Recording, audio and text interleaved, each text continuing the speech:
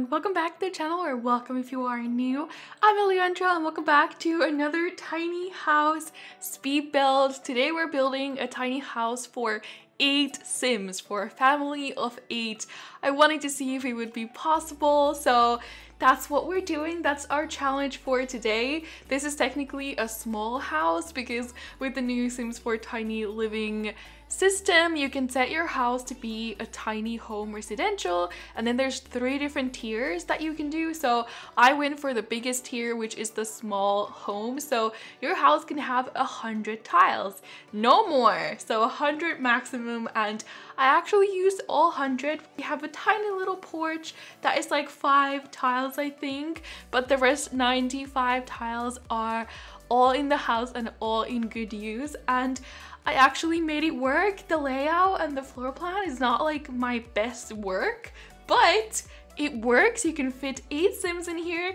Your family of 8 can have a tiny house, which I think is awesome, and this house looks really good if I say so myself. I think it turned out really cute, so I'm really excited about this house and I hope you guys like it. I haven't been posting that many builds on my channel over the past year, but this pack has really got me back into building.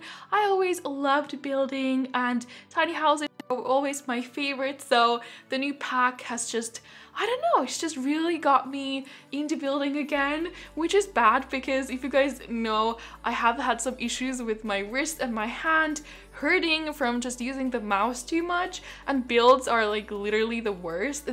They break my hand in like half an hour, so I should not be doing them every day, but I don't know, every once in a while in like small sections I can build some houses. So I really wanted to try this one, and we're actually building this in the new world Brightchester, which came with University, which is our newest world in The Sims 4. I just wanted to find a tiny lot. I think this one is 20 times 15, so it's the smallest lot we have in The Sims. I wanted to use a small lot because I didn't want the house to look small in like a big lot and really out of place. So we're building here. I think this is where the starter house was for Brightchester. I think our house cost about 50 or 60,000 simoleons, so it's not a starter house, but it's not super expensive because it is very small. I don't know if you could call this a tiny house, even though I'm going to, but technically it's just a small house. And as you can see, I have placed 100 tiles out of the 100 for this tier, which I was quite impressed that I managed to use every single one in the perfect way. I had 3 extra tiles that I didn't know what to do with, and then I figured I would extend the big room downstairs where the window was, and it added like the extra space that I desperately needed to make the layout work. So I don't know, I just think this house turns out really cute. It's quite simple. I'm going for like a black and white color scheme outside, and downstairs I do introduce a little bit of color in the end. I'm going for like this teal color scheme because black and white for a family house was just a little bit too plain. I wanted it to have a little bit more life to it, so I do add some color in the end. But outside I wanted to keep it really quite simple. I tried adding in like flower boxes and stuff, which I really like on windowsills, but I just thought it wasn't what this house needed, so I kept it quite plain. So yeah, this is the inside, and yeah, that's the bathroom in the middle of the first floor. I know it's not the most ideal location. Honestly, I spent quite a long time on this floor plan. I cut it out of the video because I did not know what I was doing and I could not fit it anywhere else. So the bathroom is in the middle of the first floor. It is what it is. And I actually was gonna put the kitchen back here, but as you just saw, I changed it and moved it to the left side, which worked so much better because I could put a couch in this little corner nook perfectly, and then on this wall I was able to put our TV. We also have 3 armchairs here, so you have seating for 6 Sims out of the 8, so you can't have your entire family watching TV at the same time unless 2 of them stand. But I think that's still okay for a small house. I don't think I could realistically put in like 8 dining chairs and 8 seats in front of the TV. So yeah, in the kitchen we have the dining table here, and I do only have 4 chairs. So 4 Sims can eat together at the table, and if everybody wants to eat, somebody has to eat by the couch or something. I did make a toddler room in here, so maybe the toddlers wouldn't be sitting at the table. Wait. That's still 6 Sims. Okay, 4 Sims have to sit somewhere else. Okay, it just was not possible adding in 8 chairs and like a bigger dining table. It was never gonna work. And then here I actually put in some more kitchen counters because I really wanted to have a microwave in here. I thought it would be perfect for this like busy household of 8 with toddlers and kids and everything. So we have a microwave underneath the TV, kind of weird, but it works. And I also put in a stereo. And then this is the parent bedroom, so the main bedroom. It's pretty small. There's not that much in here. You can use the bed, everything. I playtested, I think everything.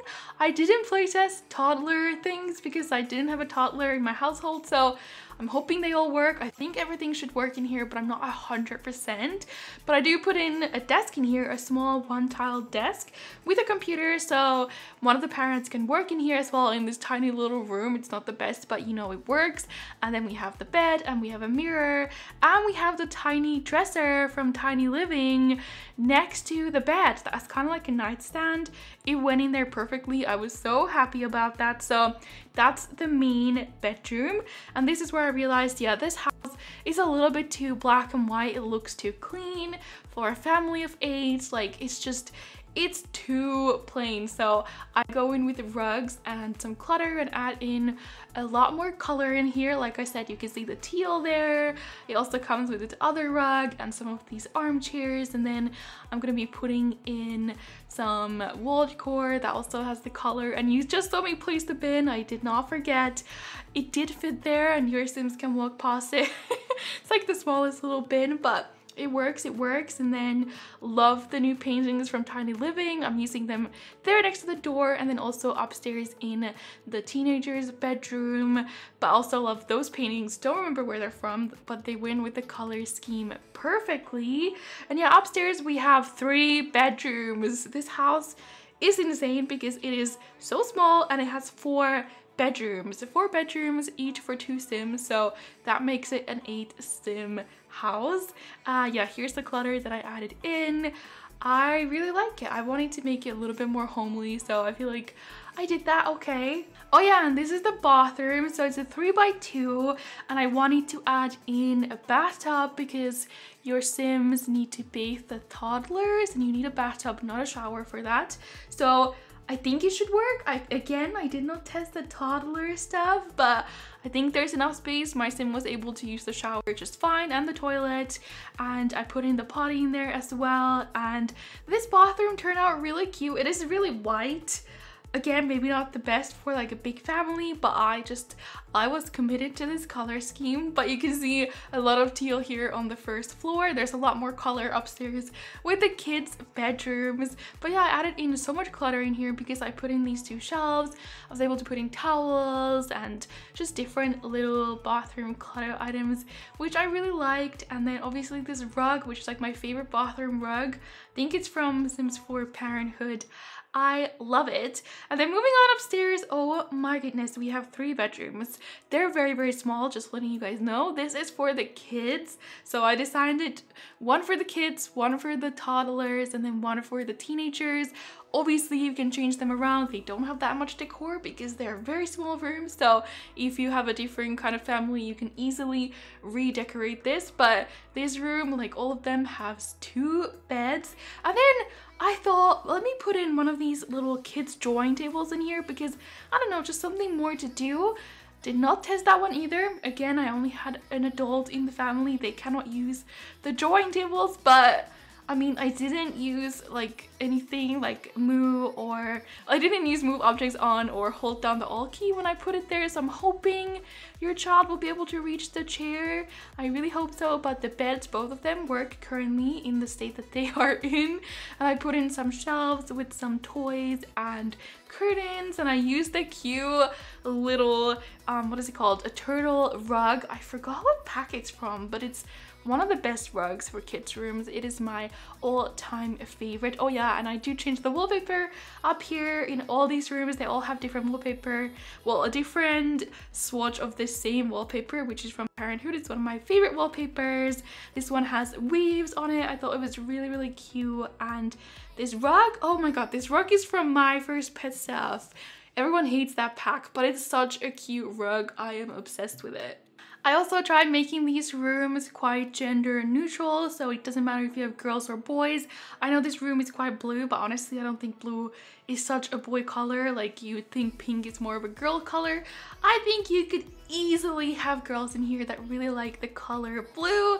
This is the toddler's room. It's actually a little bit bigger, and the toddler beds are smaller, so I had a little bit more space to work with. So we have one of those toy chests in here. Your kids and toddlers can play, and then I put in this cute bookshelf and a little poof chair for either the mom or the toddlers to sit on, and then these flower rugs, which are again really, really cute. And this room has the yellow wallpaper. I thought it went in really well with the color on the beds and the toy chest as well. And then, oh yeah, I'm adding in like a little bit more clutter and paintings in here. I think this room is really cozy, and again, did not test it, but I mean, it should work. It seems like there's definitely enough space. And then lastly, we have this room, which is the biggest of the rooms upstairs.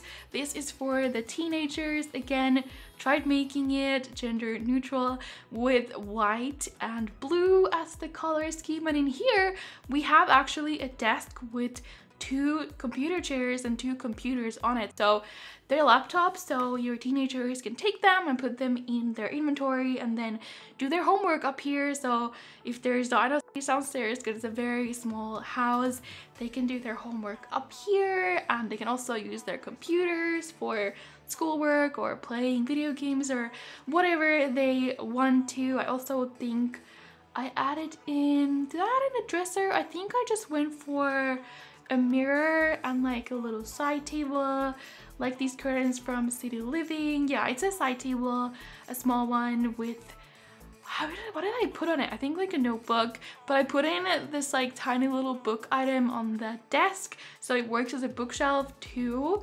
And then yeah, here is again the new painting from Tiny Living with the leaves on it. I love that one a lot, and I really cluttered up this desk here. I think it looks really good in the end, but I just really wanted to add a lot of clutter to the teenagers' room. I also feel like that rug was a little bit too much. Like, this room was just a little bit much, so I do end up changing the rug. I take that one out and I just add in like a simple gray round rug underneath the desk, and I think it looks a lot better. And yeah, we changed the wallpaper as well. This one has clouds. I thought it went perfectly with those beds. Like, it's just meant to go together.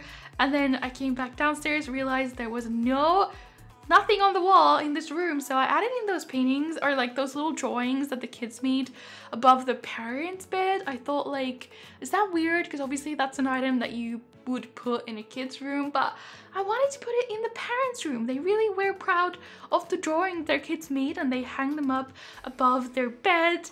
And then I put in a swing set outside, which I'm not sure if I've ever used in a build, so I was quite excited about that. And then since we are in Brichester and bikes came with Sims 4 University, I added in 4 bikes outside. I could have added in 8, but I felt like it would have looked really weird with 8 bikes outside. So if you want, you can buy even more bikes for your family, but there's 4 you can use. And then I'm just doing a little bit of landscaping, again keeping to like the gray, white, black color scheme out here, so just adding in some white flowers, etc. And we have some birch trees on the lot too, and that is pretty much the build done. I think it turned out really cute. It's like the first small house I built, because I did a micro house and a tiny house already, but I hadn't done a small house with the new tier system, so I was really excited to do it, and I think it turned out really, really cute. So if you guys want to download this house, it will be up on the gallery where you can find it under my username, which is ElliandraYT, or also if you look under the hashtag Elliandra. If you guys enjoyed this, please give this video a thumbs up. It really helps me out a lot. And let me know in the comments if you want to see more builds on the channel or what kind of videos you are looking for and what you thought about this house. But I really hope you guys play in this because I really hope it works the way I imagined it, and it can just have like a really fun 8 sim family in here. So yeah, I'm really excited. But yeah, thank you guys so much for watching. I hope you enjoyed, and I also hope you're having a great day. And I will see you guys very soon for another video. Thanks for watching, and bye!